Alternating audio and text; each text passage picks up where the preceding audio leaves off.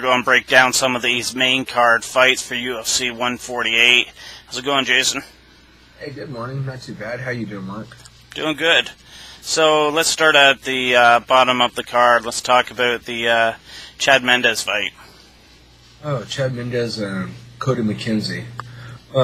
Cody coming off the Ultimate Fighter shows, right? Right. And then Mendes, same thing, but he's already ranked.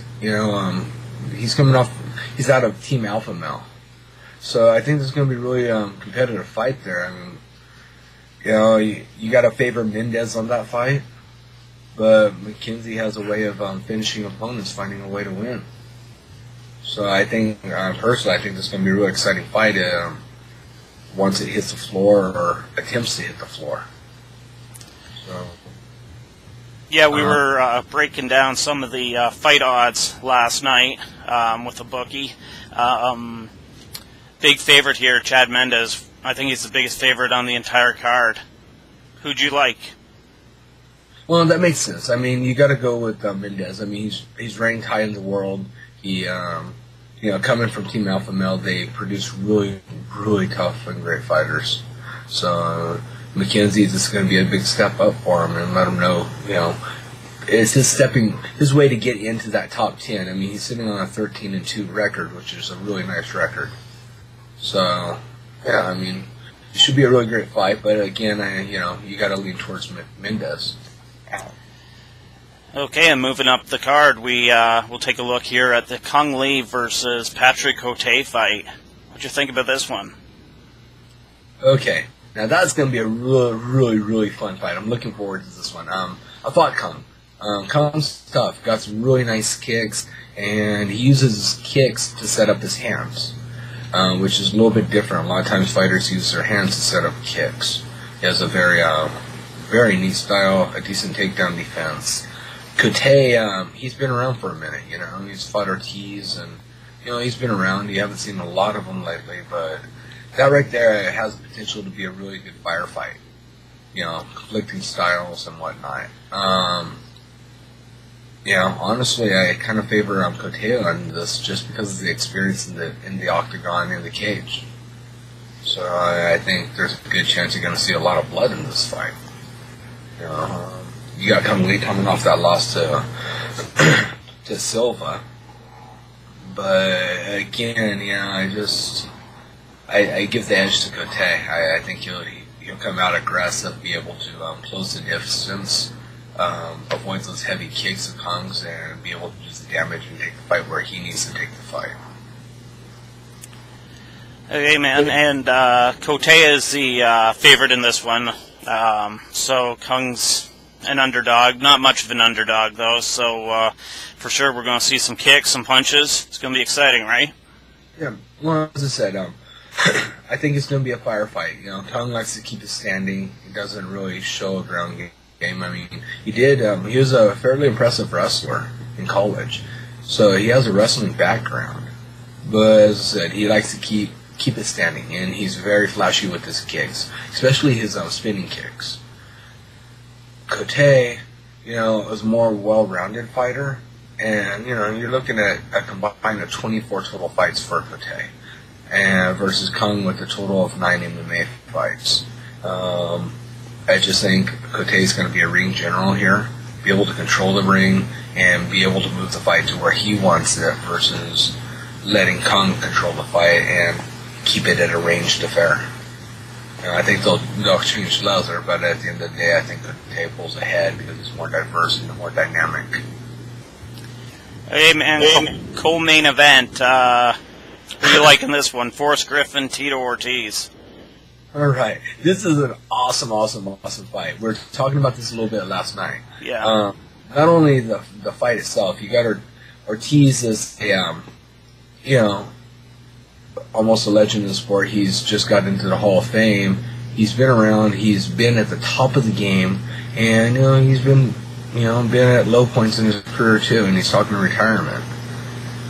That's what makes this fight so exciting. If Ortiz wasn't talking retirement, okay, it's just a really great rematch. These guys have had neck-to-neck fights in the past, and you know, both of them splitting a win each. So this becomes one of those rubber matches that UFC likes to have, and is really favorable on pay-per-views. Forrest, he's one of my favorite fighters too. I mean, what's great about both of these guys is, as fun as they can be in the ring, you just want to hear what they're going to say afterwards. Their analytics post-fight, which is just a blast. Forrest, you never know what he's going to say. Tito's somewhat predictable. Tito wins. He's going to come out. He's going to challenge somebody. He has to. If he beat, and he's going to call somebody out. This is what Tito does. He markets. Forrest, on the other hand, there's been a question of, does he want to retire? Where's he at in his life and his career? Does he really want to keep fighting? You know, he had a couple tough losses, but he has had some great wins also. Believe it or not, as much as I love Forrest to death, and we're friends, and Tito I've always respected, we've been friends too, I got Tito to win this fight. I think Tito's going to be able to nullify the striking, get him in a corner and work his ground and pound. Edge Tito just because Forrest, you know, he's not sure where he's at right now. Okay, man, good stuff.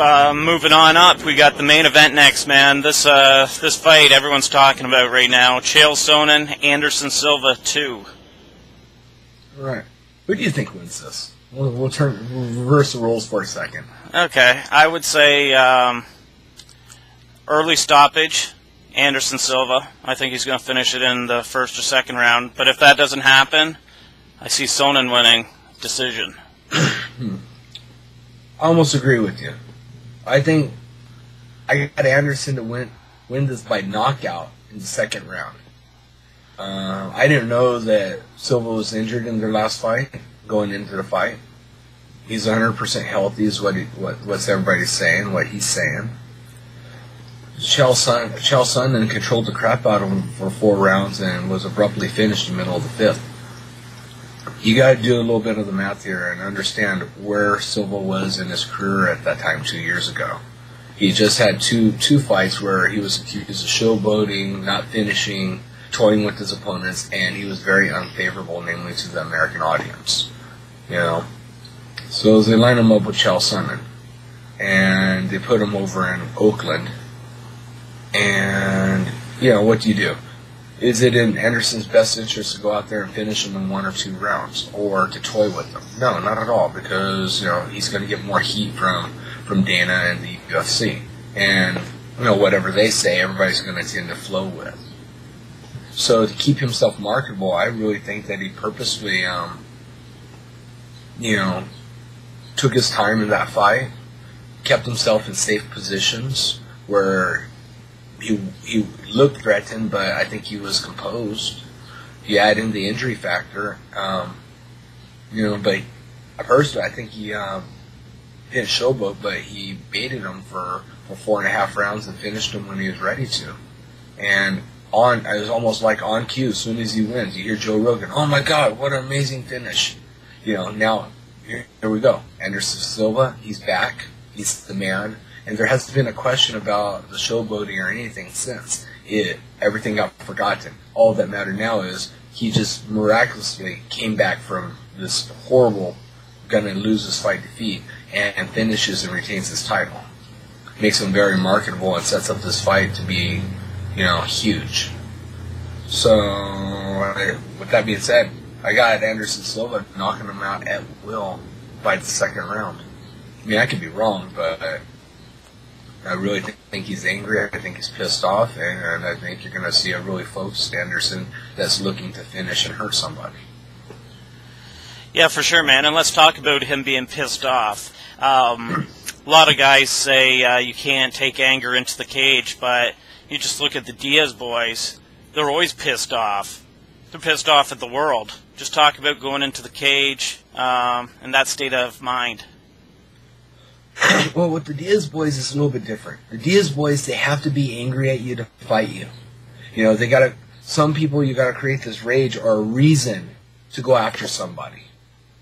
The Diaz boys, namely Nick, he's cussing, he's yelling, he's screaming. I remember backstage when he was fighting Diego Sanchez, and we're at the Hard Rock, and they had this big curtain separating both, the red and blue corners.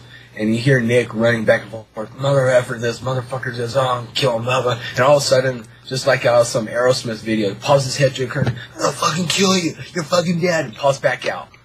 And he does this 2 or 3 times, and he's just throwing this tantrum.